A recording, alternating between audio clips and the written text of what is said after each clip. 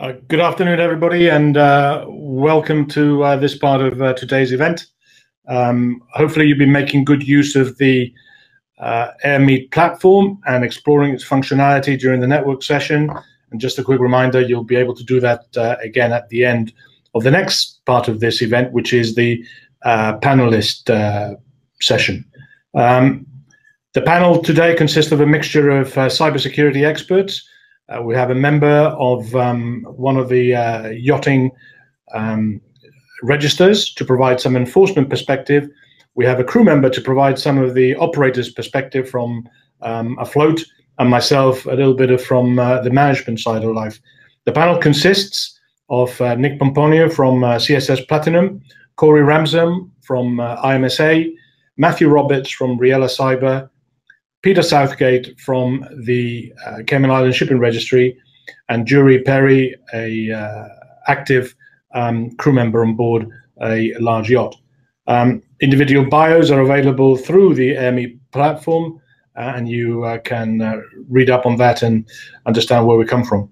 The aim for this session is to be an informative one, hopefully dispel any misconceptions that the audience may have on what cybersecurity for yachting entails, clarify any questions that you may have or issues that you may have, and hopefully it'll be a benefit. The structure is pretty fluid. Each individual panelist will have a short slot in which they will highlight the key issues as far as they're concerned, and then there'll be a question and answer session that the panelists will host. As the individual panelists deliver the highlights, and should you have any questions, please hold onto them until the end of the individual presentations from the panel, and then send them to either myself via the chat room or using the electronic raise hand facility that Airmeet has. And then we'll try to get through the individual sort of questions that you may have. And once the questions run out, or when we're ready to move, we'll revert back to the lounge and we can continue the networking sessions at this time. So we'll start off the panel, and I'd like to introduce Corey Ranslem from IMSA, who will start this afternoon's proceedings. Thank you, Corey. Hey, good afternoon, and thank you very much, Clive, and welcome to everybody who's joining us from different parts of the world. This is going to be a great discussion. We had a great discussion in the lounge talking about cybersecurity, and hope that continues through the session. I'm going to talk just briefly about cybersecurity and some of the things and trends that we've seen in the industry, and just talk briefly about the regulatory compliance side. So when we look at cybersecurity, there's different types of attacks. You have a phishing attack, spoofing attack, the malware attacks, which include ransomware, social engineering types of attacks within networks, and then inside threats. One of the things as we look at specifically the large yacht industry, and this doesn't carry across the rest of the greater maritime industry, but the large yacht industry, the biggest attack vector that we've seen within this industry has been a man-in-the-middle attack. And this is an attack where someone will intercept an email communication between two different parties. They'll take the identity of one of those parties and then divert money, typically for a yacht charter or other business, into an offshore account, and off they go. So that's typically the attack vector that we see within the maritime industry. When we talk about cybersecurity, our recommendation to our clients is the first thing to do is to take a look at the systems that you have on board and do just a basic vulnerability assessment of the internal systems, your firewall, and then an external penetration test to determine where are those vulnerabilities. Now, as we know, the IMO 2021 compliance has come into effect, and this affects all vessels 500 tons or greater that are commercial vessels and have a flag state approved safety management system or ISM plan on board. But we like to talk to everybody within the industry that it's important not just for the vessels that have an IMO compliance, that all vessels should really take a look at their cybersecurity health and where their vulnerabilities are and how they limit access to different systems on board. The other piece that that we don't hear a lot about, but it is just as important to us as doing the vulnerability assessments and the penetration testing and then monitoring those systems, is crew training and staff training for management companies and shoreside support companies. The crew training piece is so vital to the overall cybersecurity when you talk about vessels and shoreside businesses. You can have the best firewalls and the best systems in place, but if your crew members or your staff members don't understand those different threat vectors and click on phishing emails and launch those attacks into your system, it can be very detrimental. So crew training is a really big part to that. I know we'll probably get questions into the session more on IMO 2021, some of the regulatory requirements of the different flags. It's going to be great to hear from Peter and their position here later on. But next, I would like to introduce Matthew Roberts, and he has a really interesting perspective on cyber. So we'll pass it over to Matthew. Thank you, Corey. Thank you very much for the introduction. I'm just going to share a part of my screen here before I start. I hope that's visible for everyone. So good morning and good afternoon, depending on where in the world you're joining us from. And today I would like to talk about cyber safety. But it's worthwhile highlighting some key differences between a security first and a safety first cybersecurity approach. And I'll start with security first. And it stems from discussions that I've had over the last year within the industry with captains, ETOs, engineers, managers and owners teams when I've asked about IMO 2021 and the cyber risk management guidelines. What are you doing and what have you done to prepare yourselves? A common response that I have received has linked straight back to the owner, their family or their guests or even charter guests and their own cybersecurity, the data, the finances themselves, the privacy and the protection and defenses of those aspects. And I think it is very easy in our industry to talk about IMO 2021 and talk about the owner and their cybersecurity. So when then I've gone on to explain why a security first approach centered around the owner doesn't meet the requirements of the Maritime Cyber Risk Management Guidelines, the next most common question I get asked is, so does that mean we need to do a penetration test? And I think what I'd like to debunk is that the answer is no. If you are yet to see, in version 4 of BIMCO's cybersecurity guidelines that were launched just before Christmas, it says, and I quote, penetration testing is intrusive, carries more risk, is largely more expensive, and requires an understanding of networks and inventoried assets. Penetration testing should be reserved for more specific circumstances and technical action. I'm a big fan of what penetration tests have to offer. There are a number of benefits, whether you're trying to ascertain specific threat vectors to a particular owner, hacker groups or bad actors that may be a potential threat against them, and trying to gain access to their data or their finances through IT systems.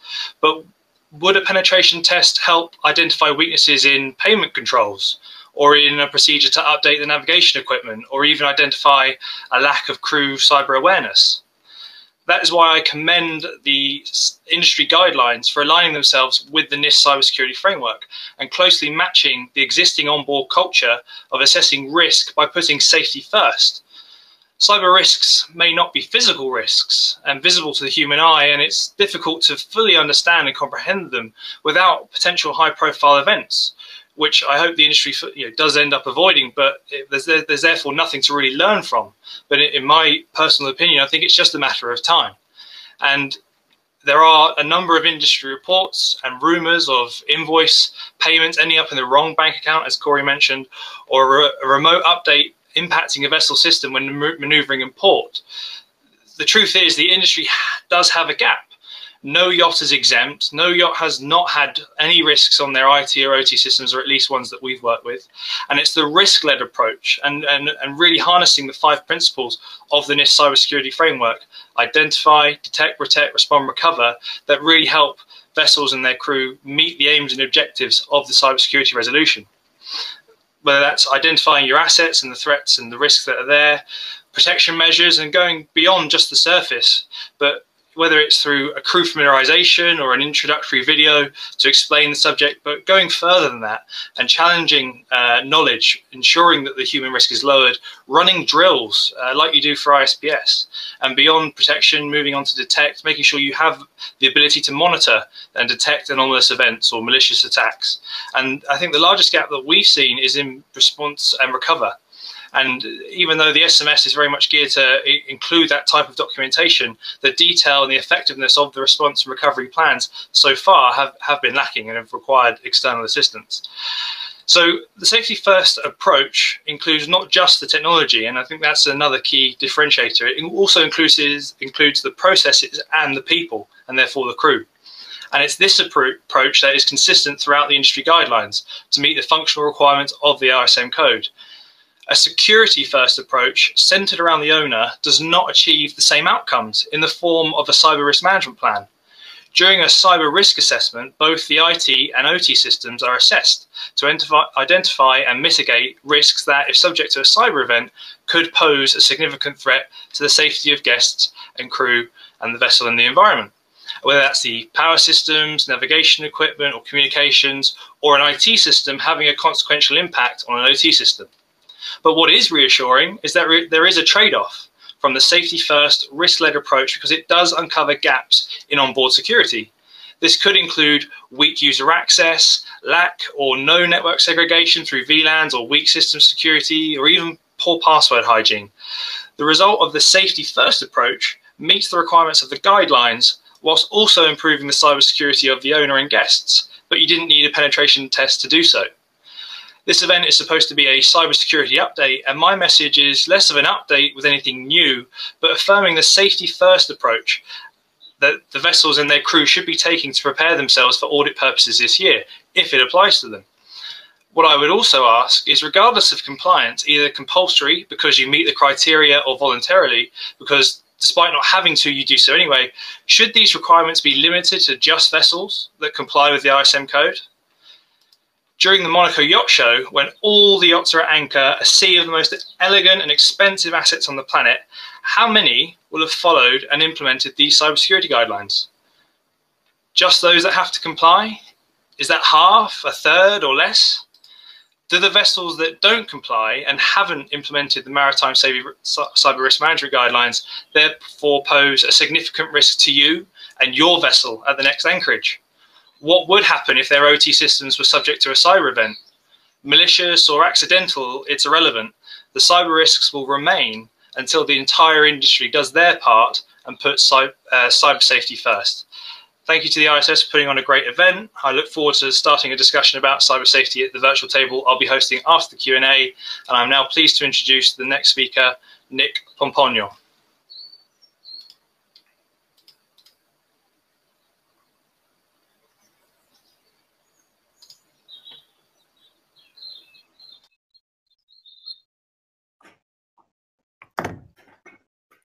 Hi, everyone. I'm Nick Pomponio from CSS Platinum, and I just wanted to briefly put the security and the knowledge gap into context across the board, kind of starting at the highest level. My background is in defense and intelligence, 15 years in the DoD and 3-letter intelligence agencies. And if we start at the very top level, we can kind of understand what is security look like at that level, and what does it look like at what we're talking today about in the super yacht level. So at the very highest level, what we're talking about are large organizations of thousands of personnel, huge budgets, huge reach across the globe, trying to manage cyber attacks, trying to both defend and commit offensive attacks across the world.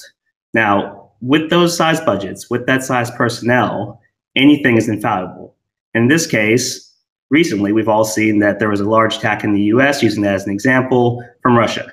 Russia was able to gain access to multitudes of servers, multitudes of accounts, got into various US agencies, and exploited lots of data across the board. So just by using an example at that level, we can see that regardless of what we're trying to achieve, if you are a target, such as the government could be, there's only so much you can do to prevent an attack from happening. If we go down one level from there, we start thinking about large corporate entities, whether in the US, the UK, or in Europe. Within these corporate entities, they also have large staffs, large budgets, huge amounts of money is spent on blue chip cybersecurity tools, information, processes, and procedures in order to protect them and their clients from attack at that level. Even when you have that kind of budget, even when you have that kind of resource available to you, you're going to have fallibilities in that case. In this case, we can use British Airways as an example. British Airways underwent a cyber attack that shut down the reservation system for 48 hours. If you can't use the British Airways reservation system, you can't get on flights. If you can't get on flights, flights can't take off. The amount of loss that happens just from a window that small, shutting down the operational procedures of the business, can be massive and can have reverberating effects across the entire industry. Now, if we go from a large corporate entity like that down to, let's say, a maritime instrument that is relatively large in size, shipping, for instance.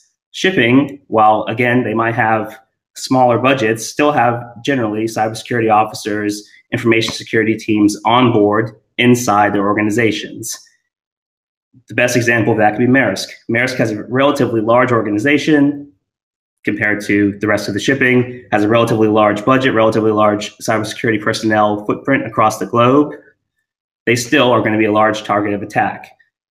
With their example, they were hacked into and lost their operational capacity for a multitude of hours, 24 hours. During that time, the shipping lanes were closed. They missed their windows to deliver logistics into the major ports, and they had to stop all operations. That small window of 24 hours, again, can cost billions and billions of dollars to the company itself. Now, taking from that example down to the superyacht industry, we don't see across the board in the superyacht industry very large budgets, dedicated security teams. Very, very often we have outsourced IT across the board. While it may not be such a transnational threat and important operation as shipping, a large superyacht presents quite a profile to the potential criminal out there. They see it as a symbol status of wealth, could potentially have important people on board with important access to data and important access to funds that could be then utilized for that cyber criminal to use. So we have to have some sort of management system, security system on board the vessel or across a fleet in some cases that can manage the expectation of cyber criminals writ large in general, plug the vulnerabilities, do some testing, and provide some sort of response capability in case there is a problem that happens across the fleet. And that's what we're attempting to do with just some basic tools and guidelines, process procedures and training across the fleet from the security apparatus perspective. So there's our example from a macro view. What are the misconceptions that we're talking about in the cybersecurity industry? One of the main misconceptions that we hear all the time is that cyber is an IT function. Okay, there is a IT function available. There is information that's transferred through an IT apparatus. There is communication that happens. But IT and cybersecurity, or any type of security, are completely separate functions, provides completely separate disciplines of training, completely separate types of expertise. It's important to understand the differences between the two apparatus of how they connect to one another. While you may be able to actually speak and communicate on board, it doesn't mean you can do that securely. And it doesn't mean that you can also do that without a factor of someone getting into that information technology and utilizing it for their own purposes. So it's important for IT companies and security companies to work hand in hand to represent and utilize and meet the demands of the management, the captains, the owners, whoever is ultimately in charge of that vessel. Another piece that we have to think about misconception-wise, there's a human psychology out there that says, this won't happen to me, it only happens to somebody else, we're not going to experience a hack, we're not going to lose any money, there's no examples of this ever happening before, where is the case studies? It's important to understand, one, it can happen to you, and it will happen to you, and it happens every single day. Every single time you get something as innocuous as a phishing email, that is someone targeting you, trying to get something out of you, whether it be money, resources, information, whatever it is. So that happens every company out there. Now, it's important to understand that while you may not have experienced a breach or a hack or any type of data loss, there's only a very small wall between that happening and not happening. We have to make sure that you understand that it's important to maintain security guidelines and that to understand that it could easily happen to you. It's happened to everyone. It's happened to the largest companies in the world. It's happened to the largest governments in the world. It only takes the will of one criminal to try and get into your system and do something nefarious to your activities. So from a outside perspective, from an IT perspective, perhaps, or outsourced IT perspective, or from a management perspective, we have to make sure that whatever happens on the information side, on the security side, is not just a black hole that we have no idea what's going on over there. Someone watches our network. We hope it's going to be okay. If you use an example of an accountant, if your accountant manages your money, would you not also watch your account, make sure that he's not stealing money from you, make sure that he's not spending your money in means that you don't understand, make sure he's not making transfers to places that you don't want transfers being made to? The same way that you might watch your account or your funds or your money or your budgets should be the same way that you think about IT and security, or those separate entities as they are. Have a direct relationship with the functions that happen on board, functions that happen in your corporate offices, and the functions that happen in your personal lives, and then you won't have any surprises that come down the pipe when some kind of attack does happen. That'll wrap it up for me. I'd just like to bring the next person. We're going to have Peter Southgate from the Cayman Registry coming on board. Thank you very much for your time, everyone.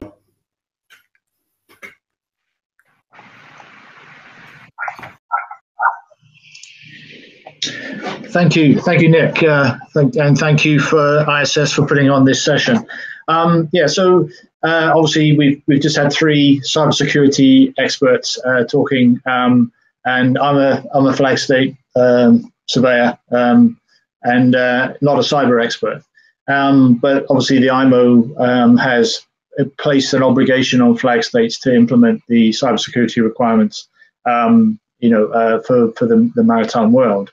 So therein lies a challenge, because, as you say, you have flag state inspectors and auditors who are not cybersecurity specialists. But going back to the basics, what is it we are looking at as a flag state? What are we concerned about? From a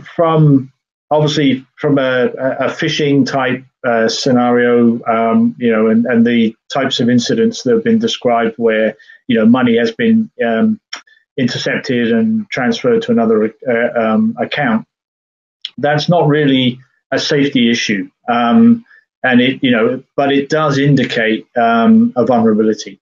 And if there's a vulnerability in terms of potentially people being able to access funds and access accounts, then it stands to reason that there could be vulnerabilities in other areas, and that would lead to obviously problems with the operational technology, so things like ECDIS and the automation systems on board. So it leads to a broader consideration. So how are we as a flag state going to approach this? Now, obviously the IMO has made it is now mandatory that all companies that hold a documented compliance must implement procedures, and that there must be evidence of that at the first documented compliance audit after 1st of January 2021.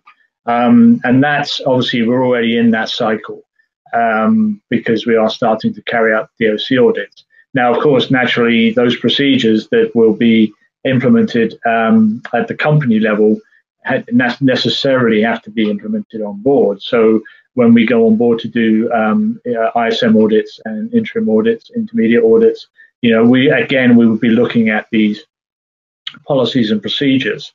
Now, one of the problems that I've wrestled with particularly with cybersecurity, there is a general lack of prescription. Obviously, the IMO guidelines are there. The BIMCO guidance document that Matt mentioned earlier is very good and very illustrative. But there is generally a lack of prescription.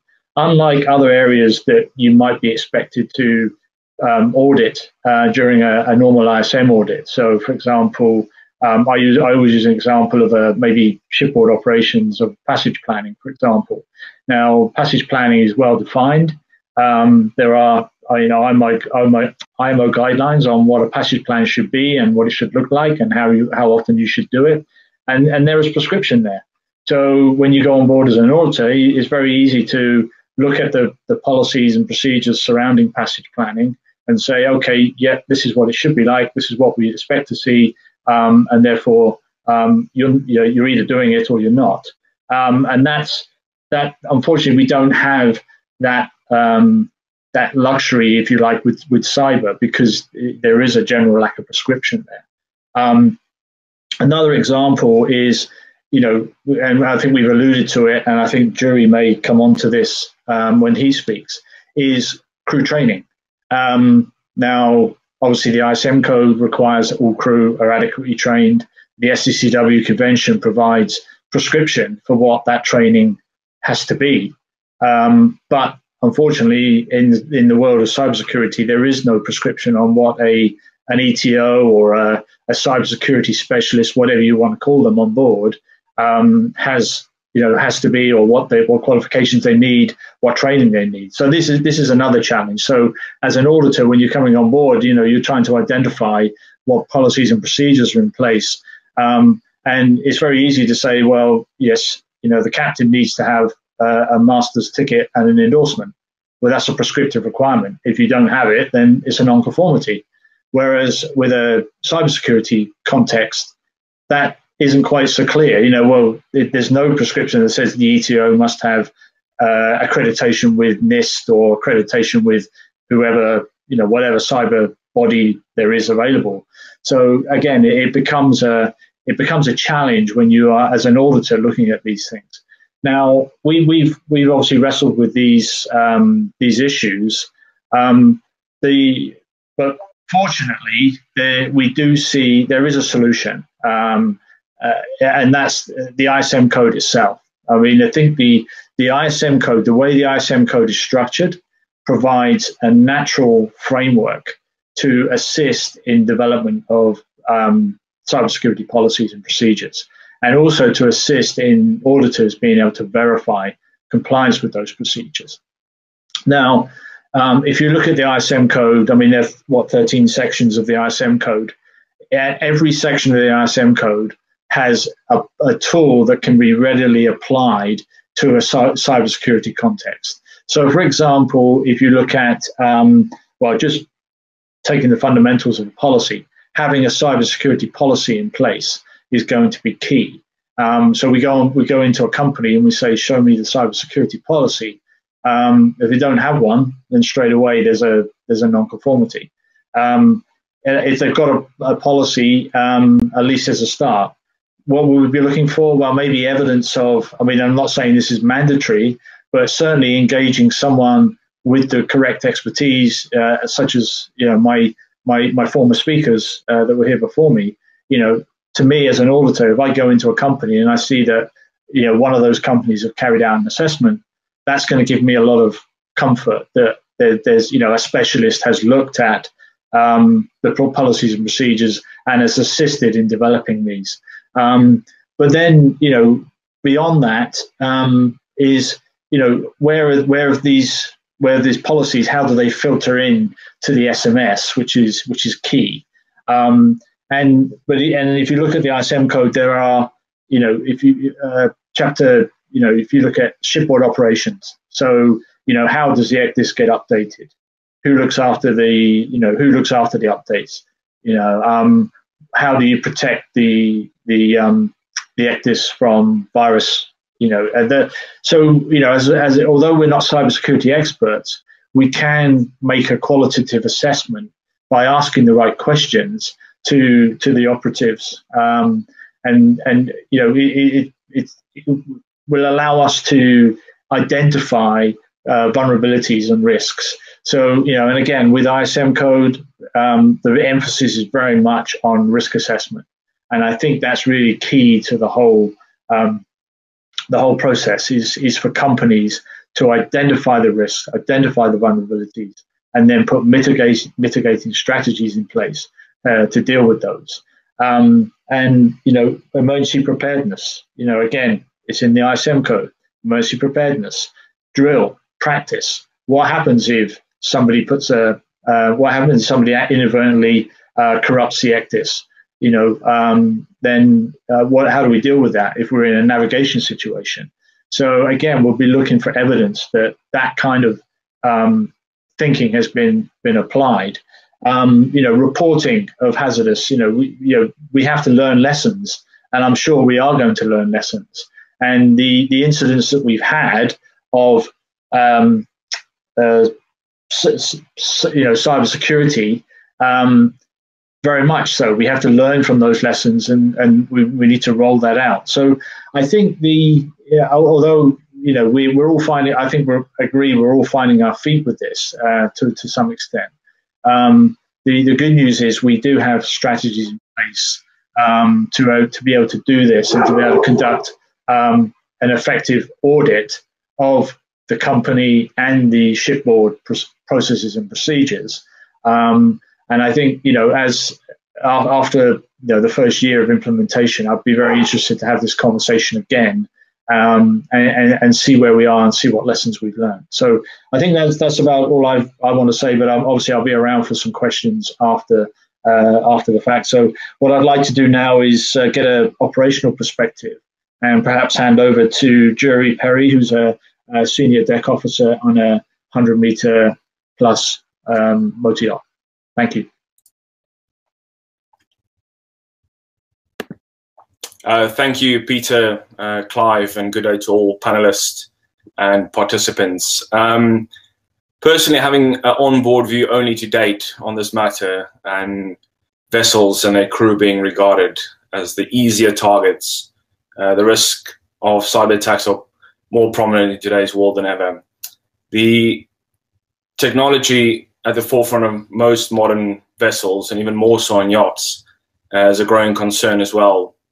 Before the latest IMO resolution, I'm certain that many yachts have already had some measures in place to counteract such events. Although listening to the experts today here as well, there is a concern that majority of yachts don't have enough systems in place and are lacking behind compared to the shoreside infrastructures. In my opinion, yachts are in a unique situation as their sole purpose is to provide a safe and secure environment for their owners and guests.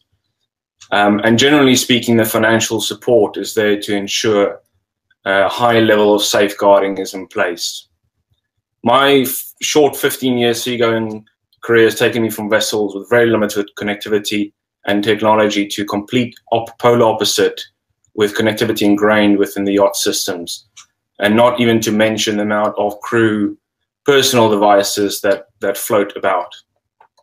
For me personally, and I think for a lot of seafarers out there as well, the seaworthiness when it comes to cybersecurity is of essence on board. And apart from ensuring the obvious hardware, software, risk assessments, SOPs, protocols, and crew training that will be carried out, I can see a permit to work system also potentially being developed for remote access to onboard systems itself, including contractors coming on board as such.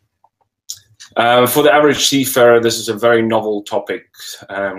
Guidance and simplifying this is definitely on the forefront to make crew more aware, vigilant, and have enough knowledge to raise the alarm.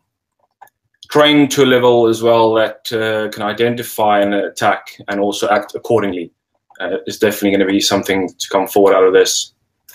Yacht crew in general, I would say, adapt and adjust their behaviors very quickly if they understand the risk involved as well. At current, on my current vessel, all crew joining, of course, go through their safety, security, and departmental specific formalization under the ISM code. And also, the last few years as well, we've been including the topic of cybersecurity. And we do have a 20-minute video, which is the GAR DNV GL, that covers cybersecurity in a basic format. Just listening to the experts today here as well, I can tell that there are a lot more to add, and I appreciate many more aspects that crew will need to be familiar with in time to come and as we look forward. We also follow very strict non-disclosure agreements as far as social media goes, which also eliminates some part of the exposure to pick out one obvious risk. I won't disclose and discuss too much in depth to what my current yacht have in place and protocols we follow, and I'm sure these procedures will come about as we move into the IMO circulation coming into force. this is where management companies, in conjunction with the third-party cybersecurity specialist, will come into play and ensure that the yacht is at a good standard of protection and alertness. I think I'm sitting here in front of a panel with a vast amount of experience on this topic of cybersecurity, the implementation, and also the managing of it. So I'll definitely have some more questions to come as well. And I look forward to the question and answer session. So that concludes my side. So thank you very much, and back to Clive.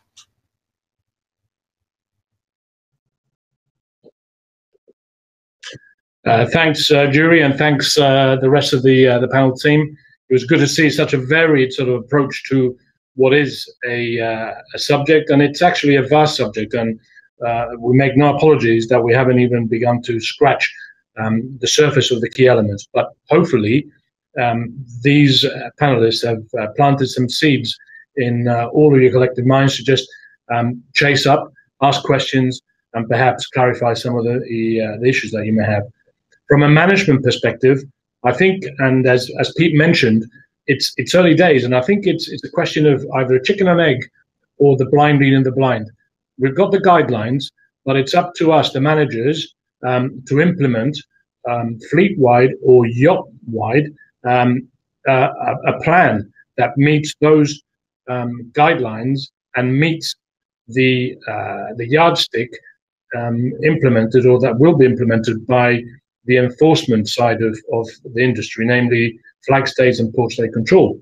But we haven't quite got there. There is no corporate sort of knowledge of what these entities are going to be looking for. So most of us are playing at the moment either a wait until we get clarity as to what the enforcement agencies will be checking, or indeed making very sort of simple plans that provide an infrastructure on which we can build on. From a manager's perspective as well, there's a significant difference in how the yachting community approach these sort of compliance issues to commercial shipping. In commercial shipping, the management company will establish a set of procedures and policies in place that will be followed to the letter by all the vessels under their DOC and under the management, with no exemption. That approach does not necessarily work all the time within yachting. So we finish up having to provide a management plan which tries to be a one-cap-fits-all solution, which is not necessarily what we want.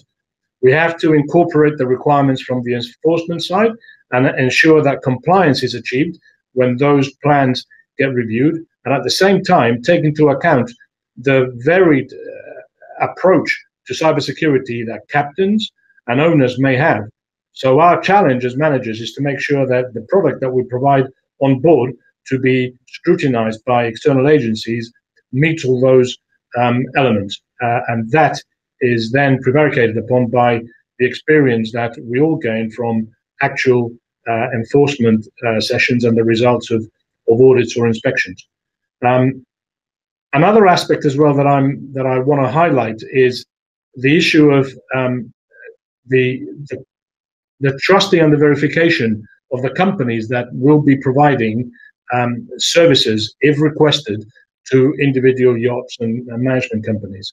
And I recall when the ISPS code came into play back in 2003, 2004, the huge amounts of companies that all of a sudden cropped up offering bespoke ISPS services, when in fact there was not an awful lot of resource or experience to provide those things, and people jumped on the bandwagon.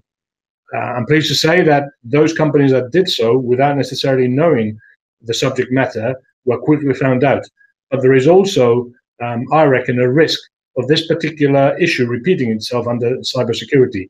So one of the things I'd like to throw out there and perhaps pick up in either the question and answer session or indeed the networking session is, what sort of accreditation should we be looking from companies who are providing these services? How do we know, how do we get confidence and trust that the services that these companies are providing are actually the right ones, especially since we are not ourselves experts in that? We mentioned also the issue of crew training, and I think that's paramount because we will need some element of onboard supervision and oversight of the cybersecurity elements. And whilst the cyber risk management plan should have some of those elements included, it would be ideal if we could have a yardstick that we could measure those people who are given that responsibility on board to ensure that they have the skill sets required to do the job on board. We've got it in most of all the other aspects, as Peter mentioned, in terms of crew on board, but this is a gap that I think needs to be plugged. And I think the last element that I want to sort of highlight is how real is all of this within the yachting community? And I think we need to ensure that we try and capture incidents and threats that have materialized against the yachting community and publicize those as anonymously as possible in order to highlight that the risk is real without necessarily scaremongering everybody into thinking that they have to do something. So those sort of points are my key sort of issues when trying to address this in the sort of overarching cyber risk management plan and how we develop one. At this stage then, happy to move into the question and answer session. And I already see that there's been a number of them already been asked through the chat, and I'll go through them. But also, if somebody else has any other questions, please do let us know. I'll pick on that one from Chris Stokes from Project Yachting, and he mentioned the issue is on the threshold, and basically he's asking why is the cybersecurity requirements based on the 500 gross tons threshold and not under? And he then emphasizes and says, surely cyber criminals don't evaluate attacks based on size and weight. I agree with you wholeheartedly, and I don't have an answer to that other than the fact that a line in the sand has to be drawn, and the IMO has decided to follow suit in most of its regulations with 500 tons. I can also, as a manager, sort of echo those words in terms of safety. When you have the ISM requirements apply over 500, and then mini ISM for under 500, regardless of if you're commercial or not. And I think that sort of threshold is an issue which doesn't sit well with me and onto an awful lot of people as well. Any other questions from the panel, or I'll go and crack on with anything that comes up here. Ken Hinkling has mentioned generally what is included in the OT systems and operational technology systems, and I'd like to invite any other of the panelists to sort of help out on this, and basically also within the OT sort of inventory description, assess another question which has cropped up from Mr. Minchilio, which is how do you safeguard any sort of malicious inputs into your systems via the OT? So I'll open it up to the rest of the panel and see who picks up those two elements. Thanks. Clive, if I may just come back to a few of the points before you get into that, a few of the points you made during your summing up.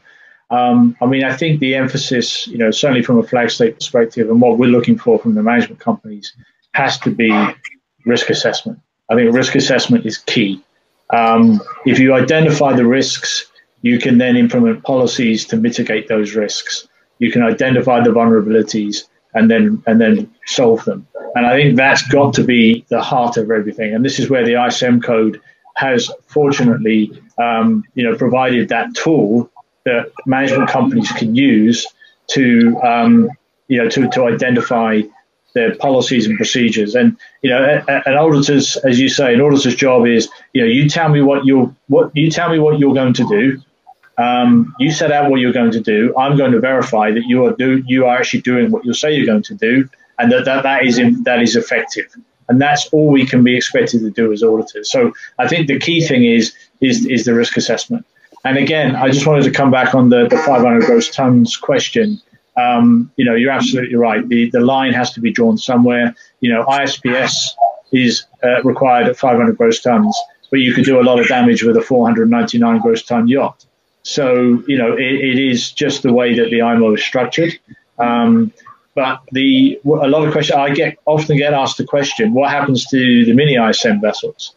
And whilst there are no mandatory requirements, we would suggest or strongly recommend that that cybersecurity filters into mini ISM. Bearing in mind that mini ISM is for vessels under 500 gross tons, for those who might not understand that, and it is meant to be a form of ISM for commercial vessels under 500 gross tons. So the risks are still there, as the person who raised the question is absolutely right.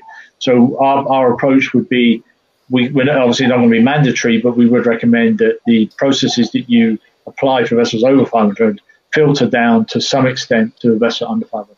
Thank you. Hey, one of the things I would throw in there, that when we look at regulations, they're not specific to the large yacht industry. In fact, the large yacht industry most of the time gets run over by the regulations, that everything has been targeted to cargo lines and cruise lines. So they've always used, that natural 500-ton gross limit. And a lot of times the large yacht industry is not well represented when it comes to the IMO, how these regulations come forward. We saw that with IPS, and we've seen that with a number of other things. So it's interesting to see that. And I would agree with both what you and Clive were saying earlier, is the fact that I just don't look at the cyber side of it for a vessel. Is that's just look at the requirements. It's the overall operation of the vessel, and there's a lot of vessels that are under 500 tons that have a fairly complex and extensive networks on board that should be looking at the cyber health. So we recommend it across the board as something for people to look at, whether it's IT systems, OT, and I've seen some things in the chat about that. And I think it was Daryl that mentioned in the chat that, there was a boat that had a hot tub temperature sensor hooked up into the network so they could change that, as part of an OT system. So it's interesting to see as the builds of yachts get bigger and more complex, what ends up on the network for the crew easier to control. Thanks, Corey. Another question I had was driven like, what does the panel think is the most underestimated cybersecurity threat in yachting? Views, please, on that particular all-encompassing question. Yeah, if I may, and I'll keep it brief. A lot of the guidance and what's out there to reference is very centered to the yacht, the vessel. And I think one of the biggest external threats that is considered far less than anything else is the supply chain. And the IMO resolution itself does call on all key stakeholders, of which suppliers are one. And I think it's very easy, just like I was talking about going security first than safety first. I think it's very easy to focus in on the super yachts when we as an industry have to hold ourselves accountable to how we support those vessels and make sure that what we add to their operation is safe in regards to the security aspects, and also how they're maintained and how they're remotely accessed. So yeah, it goes beyond just the vessels themselves. The whole industry needs to do their part in order for us to achieve what the resolution is set out to achieve. Yeah, I'll just add to that point real quick, and I'll just say we all should do supply chain due diligence. It's a huge part of any activity operationally, our business, depending on whether you're maritime or you're in logistics or you're in aviation. But I think the biggest concern for us is people. And in this industry, we all know what the turnover is. We all know how often crews change. We all know what the seasonality is. Everybody brings their own phone, laptop, iPad on board. Everybody connects to the Wi-Fi on board. Sometimes they connect to the one they shouldn't connect to. Sometimes they go through things online they shouldn't be doing. What we have to kind of do is put some parameters in place for the people. You can and cannot do this from a security perspective. We also need to figure out who these people are a little bit better. Some of the security mechanisms we have to vet people is a little bit behind. These people are in close contact with very, very high level people. sometimes within meters of them for months at a time. So we've got to really understand that, with anything, the human factor is the most volatile, and it's really important to make sure that the captains, first officers, chief engineers of the boat who have the continuity on board, make sure that the staff is coming on board, they're comfortable with them, they've been vetted properly, and that there are the parameters and technical controls in place so they can actually do their job safely. Nick, so this ties in with another question that we've got from the panel, and it's James Archer, a yacht captain, who's asking, what is the main vector for the infiltration of malware onto onboard systems? Is it people, or and is it crew? Device management. That's mostly people, and I would agree with both what Matthew and Nick said, is that the supply chain is 100% of a part of IMO 2021. So vessels need to look at those suppliers that they're using who need access remotely or on board to those critical systems, and what kind of system and protection do they have in place. The Maersk hack was a third-party accounting software. And we see that quite a bit as what happens. So the people and the training are important. The supply chain is important. But to that question, the large yacht industry, unless an individual who owns a yacht is being specifically attacked, that typically doesn't happen. The majority of all the attacks so far that we've seen in the large yacht industry have been man-in-the-middle attacks where malware was launched through a crew member opening some sort of malicious email onto the system, where someone gained access to the email system and took the place of either the captain or the yacht manager, and transfers of money have gone into hacker accounts. That's what these guys are looking for, is primarily to get access to money. Unless they're specifically targeting an owner, it's financial driven when you look at the large yacht industry. Cargo and cruise is a little bit different, but this industry is completely almost centered on trying to grab money from the yacht charter operators, the management companies, or the owners. Thanks, Corey.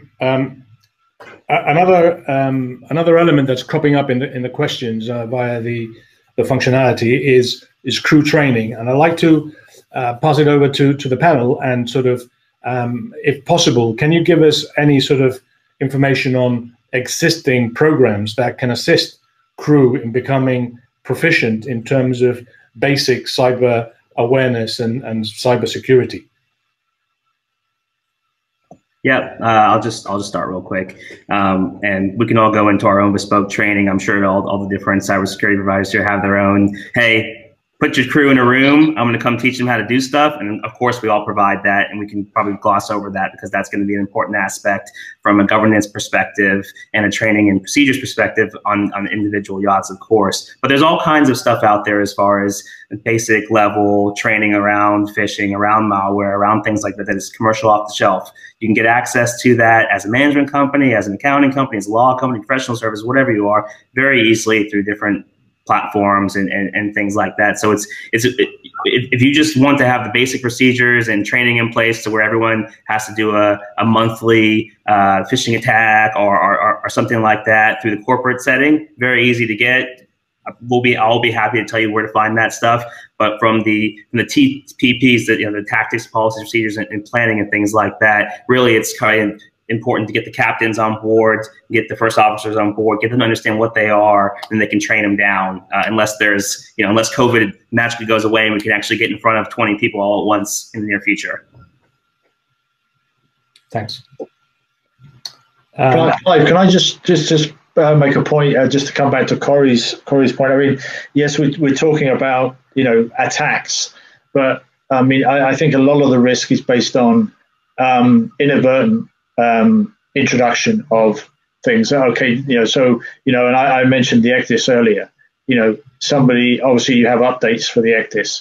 Somebody, for argument's sake, picks up a jump drive that's been used for other things, downloads the update, puts it into the ECDIS. I mean, that's not quite how it works, but somebody inadvertently introducing a virus into the ECDIS. Somebody that might, somebody innocently sitting ashore who's automating,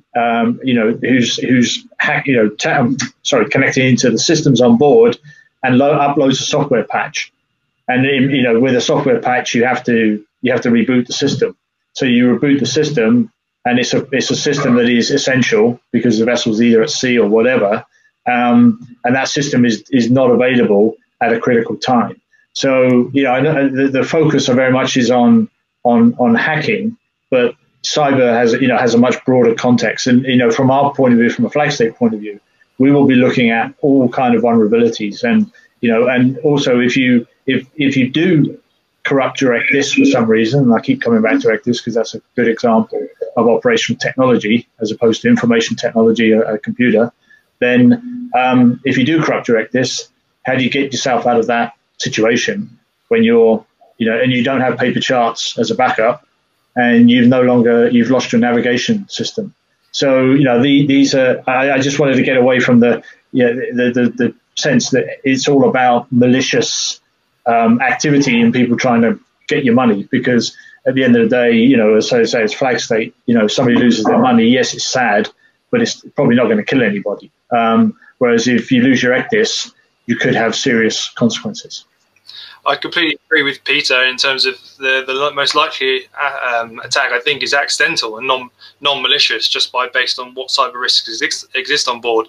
And to kind of go back to a point about the supply chain, it's not just about the vessels looking at their suppliers, but it's the suppliers also looking at themselves to improve inadvertently what they could do to ensure they're not a risk down to the vessel.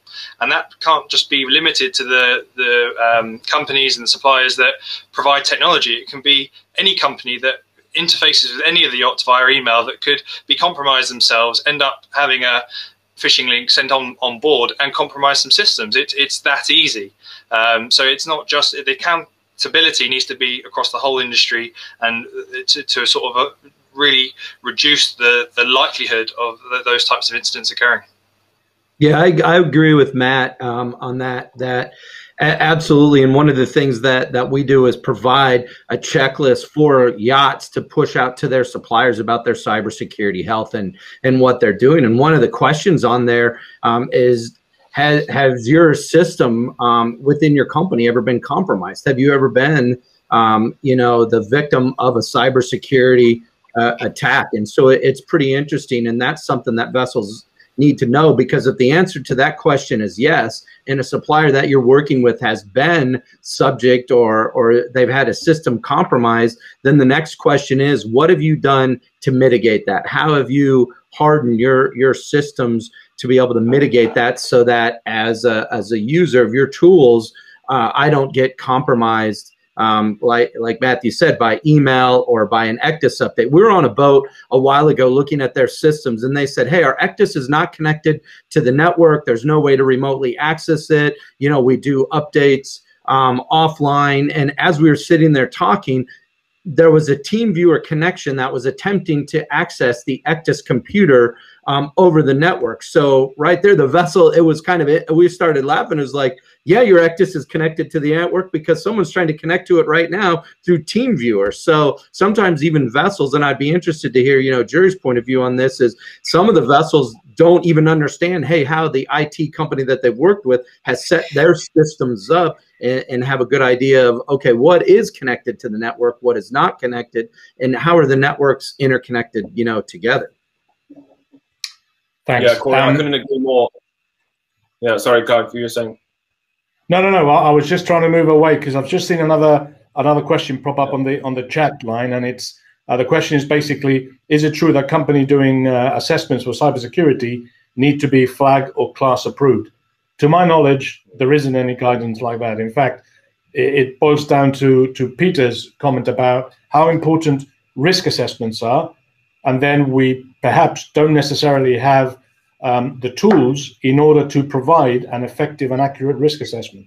And this is so crucial to the whole process in developing a cyber risk management plan, but yet it's one that we're relying predominantly on the guidelines that the IMO has issued, and also our interpretation of those guidelines.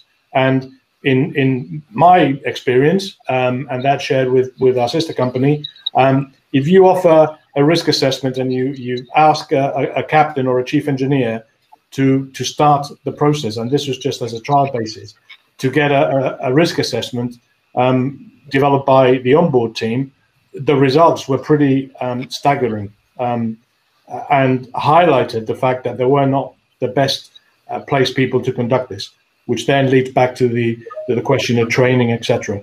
But I stand to be corrected, but I don't think there's any requirement for anyone to be certified by any agency in the conduct of cyber risk assessments. Correct? Correct to my understanding, but I would also encourage that those looking to procure that type of service ask the providers they're talking to what accreditations they have themselves, what makes them the specialist that they claim to be.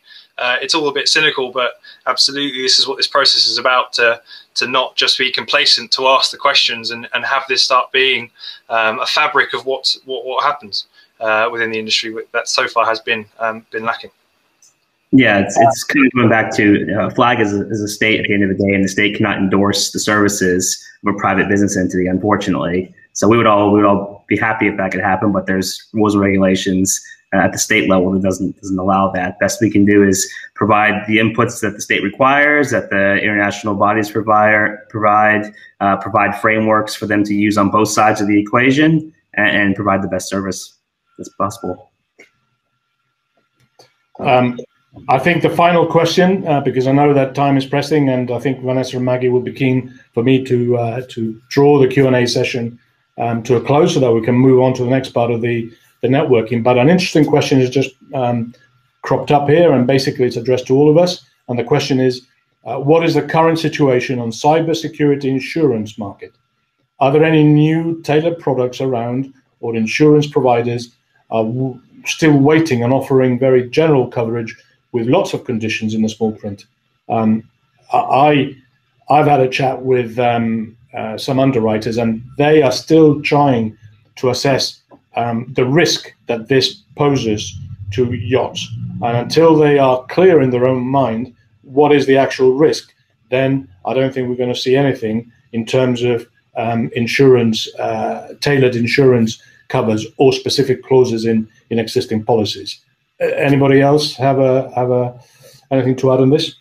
Sure. That's the $1 million question, Clive, is the insurance piece of it. And the last month I've spoken to the insurance underwriters group here in the United States and the International Underwriters Association out of London, where it was basically the largest insurance underwriters and brokers are trying to get a real handle on this from the maritime perspective of how do they classify that risk when it's on board. They've already kind of done it for the companies on the shore side, but the onboard piece, I think the Norwegian Club, if I'm not mistaken, may be the only insurance organization in the world that would consider any type of onboard cybersecurity protection. And they were doing that. It was actually a couple of years ago when I remember they were doing that, but most of the largest underwriters will not provide that coverage at this point until they get a better handle on, what's happening. But I also think ultimately the insurance industry, no offense to the flags, but ultimately the insurance industry could end up to be the driving force behind all of this. They could go and say, listen, this is what we want from the vessels that we want to insure and what we expect, and we don't care one way or another about IMO regulations. If you want us to insure your vessel, this is what you're going to have to do. And it's not just going to be cyber. I think it's going to be the entire insurance to the vessel is going to be rolled up. So I would be willing to bet that the insurance industry and the international underwriters and maritime are really going to start to step up to the plate when they look at this to say, how can we insure a vessel? Cyber is going to be one piece of many parts of that. Perfect. Thanks, Corey. I'd like to draw this session to a close, and as I said, move on to the next one. I'd like to do the usual sort of thanks, because this sort of completes the formal part of this event. So thanks to the ISS and to Vanessa and Maggie for setting this up. Thanks to the panelists for the words of wisdom and experience, and we look forward to hearing them a bit more in the networking session. Thanks to all the participants. Good to see some questions, and I hope the questions can continue. And please ensure that you move around the tables when you get back to the lounge, because that's when you'll get the maximum value. And finally, a huge thanks to the sponsors for today's event, Directors Shipyards and Isotropic Networks.